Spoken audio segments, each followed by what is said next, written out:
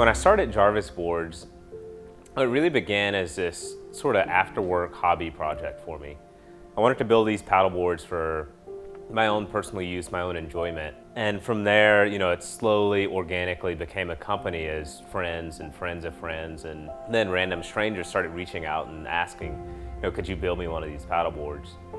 Slowly but surely, this thing that started as a hobby in my garage really blew up into a business.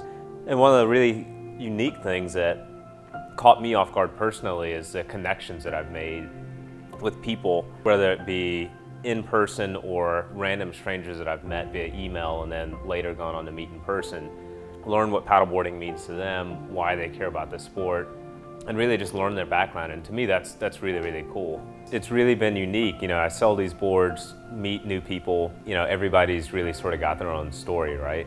I'm in Dana Point, California out for a paddleboard race, and this dude comes up to me and goes, "Hey, are you the Jarvis Boards guy?" And it turned out to be this guy, Sam, that I'd been following on Instagram for a while. And he told me this crazy story about growing up in Nicaragua, how he and his mom and all of his siblings grew up down there doing a bunch of mission work. Before I knew it, I was like, man, this is awesome. Like, I want to get to Nicaragua, and how can I be a part of helping that mission work? Yeah, so met Sherry, and she really admired the paddle boards and was asking me a lot of questions about them, and learned her story and the work that she had done through her nonprofit Missions of Grace, how she wanted to utilize the paddle boards to access some of the more remote villages and more remote regions on the Rio San Juan River Basin. And she really talked about some of the cool stuff that she's done providing medical care throughout the country, and she really wanted to use the paddle boards to reach these more remote regions and see, one, what type of medical need might be down there, and two, what type of volunteerism activities she may be able to bring teams with later who could go down to these villages and provide health care.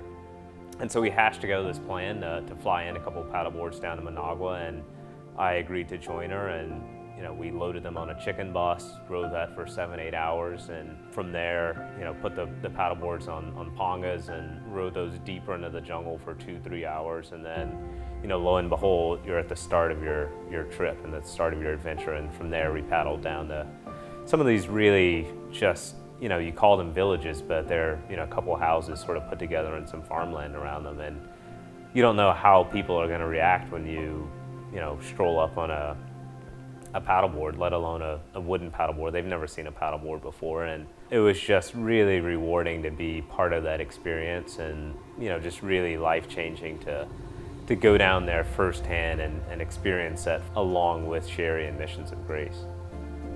As a paddler, we're paddling these paddleboards down this indescribably beautiful remote jungle. There's howler monkeys yelling, there's these crazy birds that you've never seen before, and it's just paddleboarding on a whole nother level, right? But it's kind of also sensory overload at the same time because it's so gorgeous and beautiful.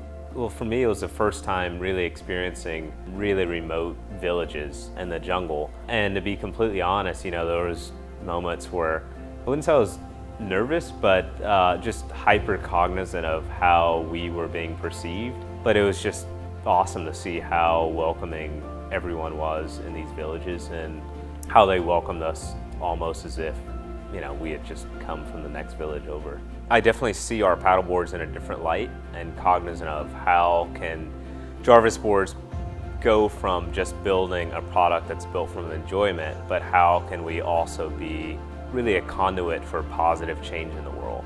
And so that's sort of the next evolution, I think, of Jarvis Boards, is looking for those opportunities in which we can use this platform and this small business that we're building to make the world a better place now and in the future.